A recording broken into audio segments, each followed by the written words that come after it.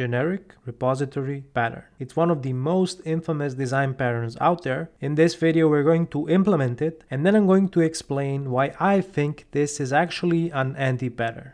Let's start off by defining the contract for the interface of our generic repository. I'm going to add the interface in our application layer, and I'm just going to call it IRepository. Of course, we're going to make it a generic interface, so let's give it a generic argument of tEntity, which is going to represent our entity type. This interface should have all of the methods that you could possibly want inside of a generic repository. So let's add a few methods and then see how we can implement this. So I want to add a method which is going to return a task and a list of tEntities, and we're going to call it getAllAsync. So this one is going to just return all of the entities for this repository. Then we want to have another method which is going to return a nullable tEntity, and we're going to call it getById. Now the tricky part here is which type is the ID. You can also add a generic argument here for the tEntity ID, but let's just assume for simplicity's sake that this is actually going to be a GUID. So I'm just going to add one argument, and I'm going to add the async suffix. So we have our getAll and getById methods. Let's also add methods for inserting, updating, and deleting entities. So we're going to say void insert, and we're going to pass it a tEntity argument, and then the same for the update and for the delete. So for delete, you need to specify an tEntity, and you're done. So these are the generic repository methods. And we're also going to add one more method for saving the changes in the database. So let's call it save changes async, and let's not give it any arguments, just to make it simple.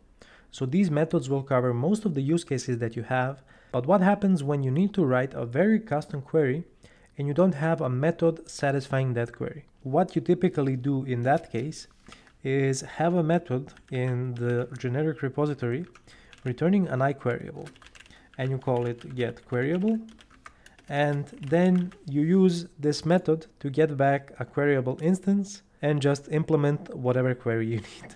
Let's see how we're going to implement the generic repository.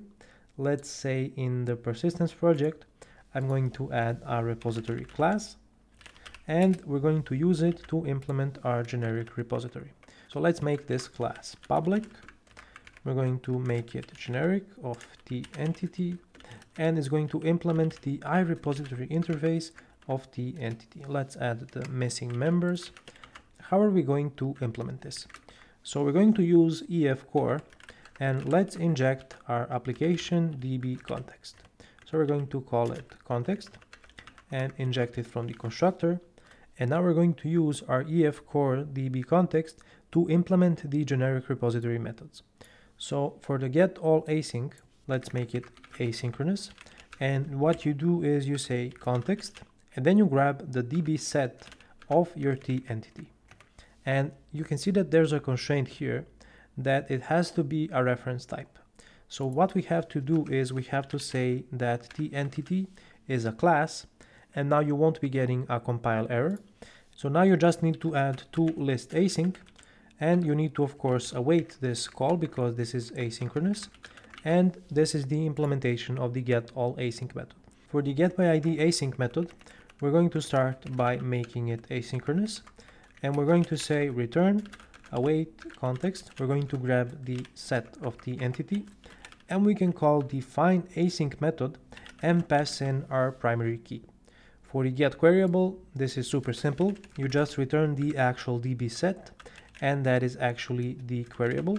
So you're just going to say return the actual set. For the insert, update, and delete methods, we would have context, set, and grab the tEntity, and we just call the respective add, update, or remove methods. So here we would have update, here we would have remove, and then in the end we just call the context save changes method.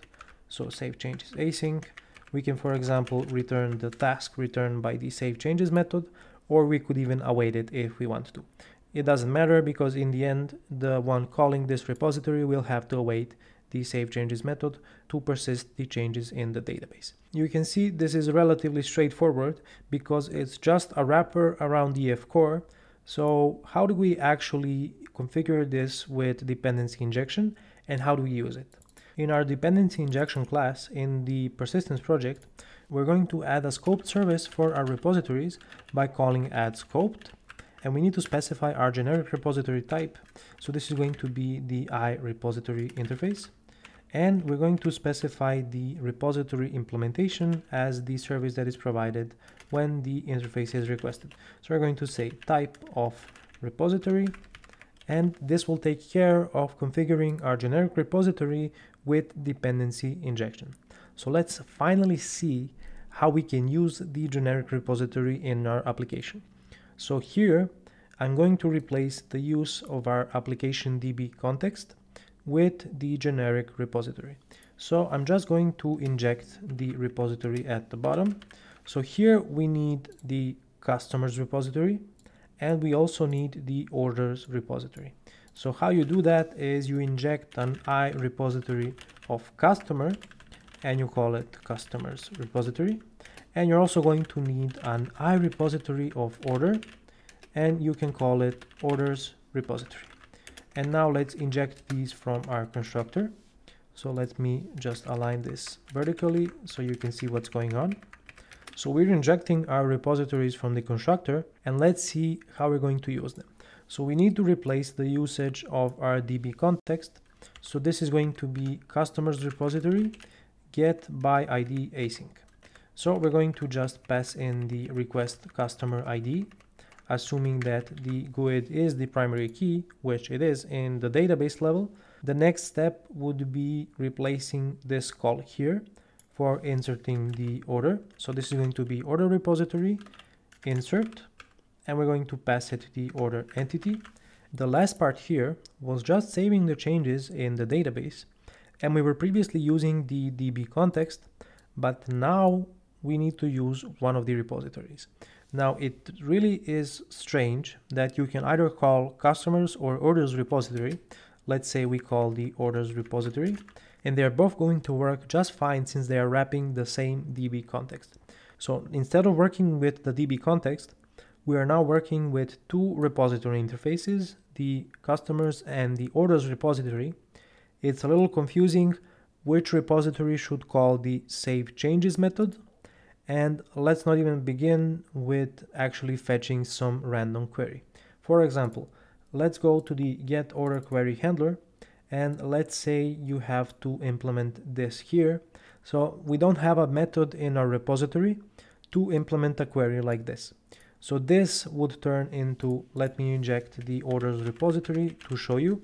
So let's say IRepository of order. This is going to be called the orders repository, and let's inject it from the constructor.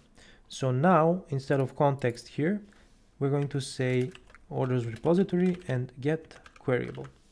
So we replaced the nice usage of the DB context with exposing the queryable to be able to query the orders entity. In my opinion, the generic repository pattern is just a useless wrapper around EF Core's DB context. You'll have to expose the iQueryable instance to be able to write custom queries, and at that point, why not just use EF Core directly? Although I think the generic repository pattern is pointless, I think there's value in the specific repository pattern, which is common in domain-driven design, where your repositories only return your aggregates or entities, and you have very specific methods on your interface returning only what you need in your domain.